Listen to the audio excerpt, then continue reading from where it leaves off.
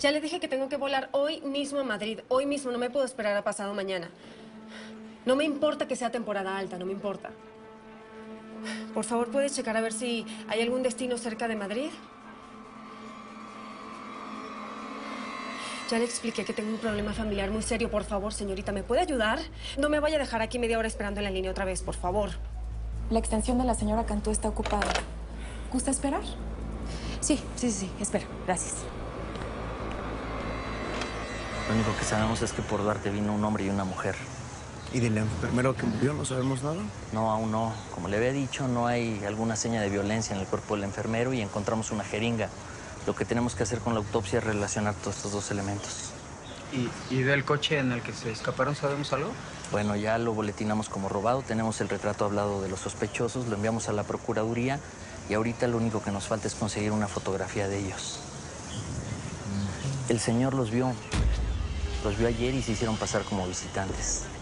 Incluso hay una cámara en la entrada principal. Vamos a ver si recuperamos las imágenes para poderlas difundir. Bueno, entonces también tenemos imágenes de la escapatoria. No, desgraciadamente no.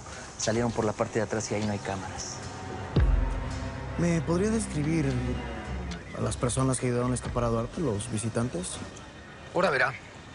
A la mujer yo la vi alta, correosa, morena, no pasa de 30 años y de no mal ver, si me entiende. ¿Y el hombre? No, el sujeto normal, de complexión gruesa, mediana estatura, pelo negro, la cara cuadrada con barba. ¿Algún conocido? Desafortunadamente creo que sí. ¿Quién? Vicente. Oigan, encontré un pez dorado. Un pez dorado.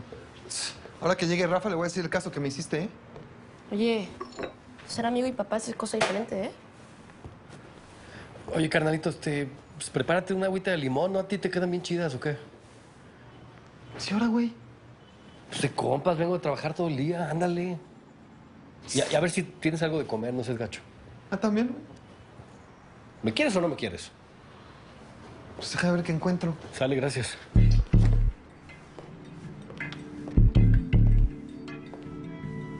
Tu papá está bien, yo lo ayudé a escapar.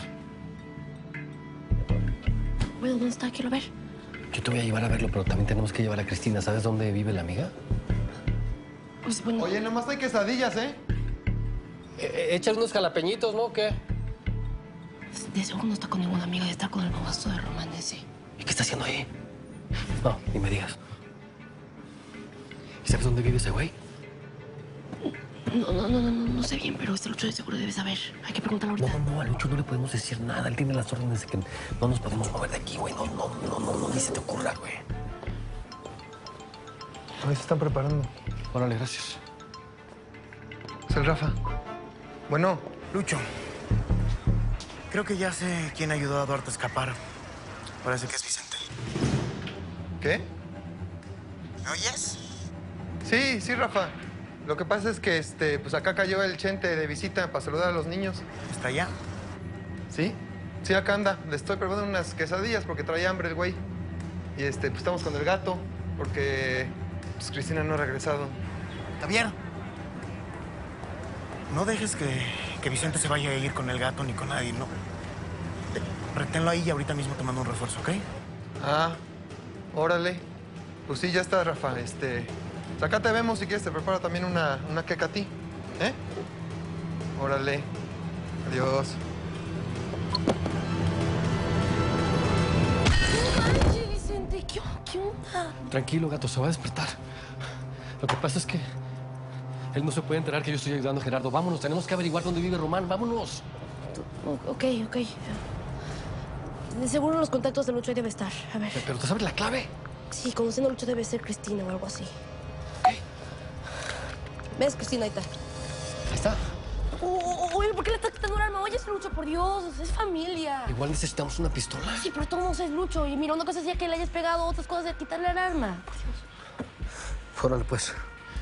¿La tienes? Ya voy. A ver, deja. Le voy a mandar por mensaje mi teléfono. Pues ya estamos aquí, patrón. Estamos viendo el taxi. Y está con nosotros el Dueñas y el Mico. Digo, pues por aquello de que el taxista pues se ponga medio loco, ¿no? Tú no te acerques mucho, ¿eh? Deja que sean los muchachos. Como me gustaría saber qué le está contando el Chente al Rafa. Está bueno. Oiga, patrón, pues no sé, se me estaba ocurriendo que podemos darle un golpecito al taxi nomás para activarle la alarma, pues para que salga este güey, ¿no? Pues eso no me parece mala idea, fíjate. Patrón, ahí está saliendo el taxista y viene con un niño. Adiós. Es el hijo de Duarte, ¿eh? ¿Qué hacemos? Ah, caray, eso sí no me gusta. Ese muchacho puede echar a perder las cosas. Pues sí, pero pues este también lo quería, ¿no? Sí, pero no ahora. Cada quien en su momento. Entonces, ¿qué hacemos? ¿Por qué ya se van? Pues, síguelos. Síguelos a ver a dónde nos llevan. ¿Eh? Está bueno, pues. ¡Vámonos! Déjame, Leo, que me buscabas. Sí. Mira, ven.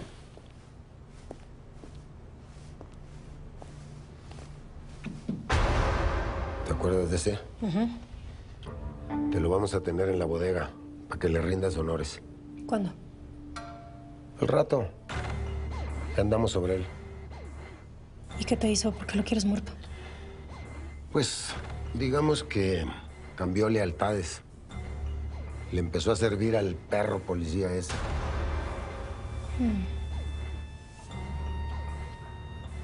¿Y ese? ¿Ese por qué lo quieres muerto? ¿Ese qué te hizo? ¿Cómo te traicionó? Pues, ¿qué te puedo contar yo de esa porquería?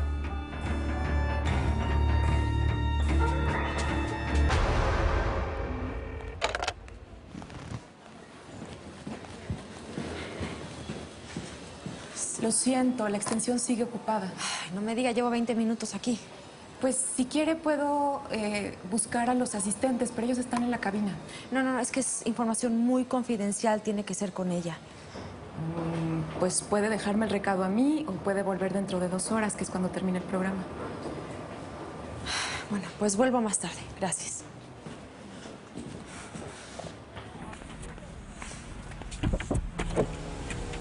¿Qué pasó? Imposible comunicarse con ella. O sea, si no está ocupado, no contesta.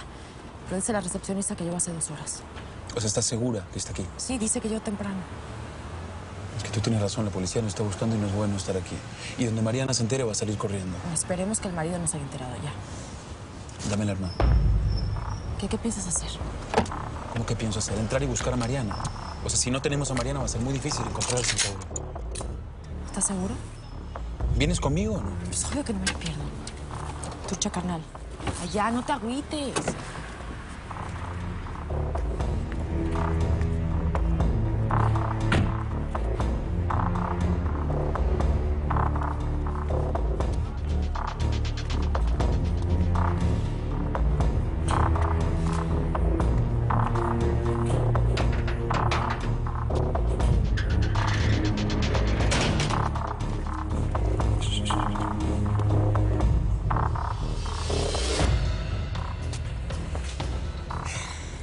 Yo creo que entre las dos podemos con el poli. No, a ver, aguanta. Si nos damos sobres, Mariana se va a dar cuenta del alboroto. Tenemos que caerle sobres y sacarla discretamente. Ese güey se va a quedar toda la tarde ahí. A ver, vamos a ponernos de acuerdo. Si nos cachan, ¿qué vamos a decir? A ver, ya te lo dije, en el carro. O sea, vienes a una cita con Mariana Cantú. Vienes a traerle información sobre el comisionado Bianchini, ¿está claro? A ver, ¿conoces a alguien más aquí aparte de Mariana? Sí, Nicolás Bayón. Bueno, con más razón, tenemos que montar vara.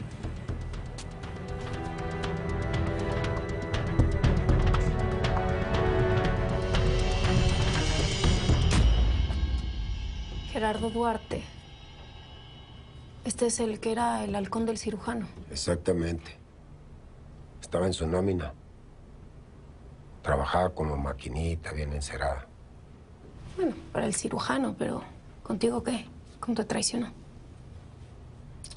Yo a ese no le debo nada. Él convenció a mi mejor sicaria para que me traicionara. ¿Y esa mujer qué? Esa mujer ya se murió. Esos niños no se ven peligrosos. No cuentes conmigo para eso. ¿Y ahora por qué? Pues si son sicarios, son malos. ¿Y tú? Pues ya has matado niños. Claro, has matado niños que se lo merecen. Como estos. Así como los ves con esa carita de inocentes, son sicarios. Esta era hija de la que desapareció. Y este, hijo de este. ¿Y qué culpa tienen por ser sus hijos? Pues ya te lo dije. No iban a la primaria como niños normales. A estos los entrenaron para matar a mi hijo, el cirujano. Y para matar a mi hijo tenías que ser profesional. Estos dos son profesionales.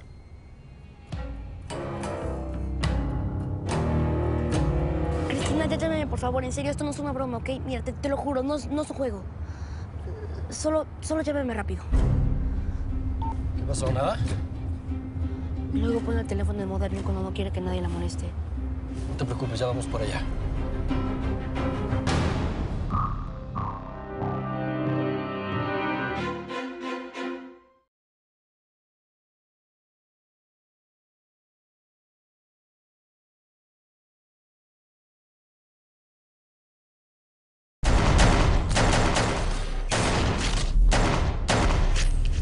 La diferencia real entre el personaje viene un tipo distinto, viene un tipo que consolidó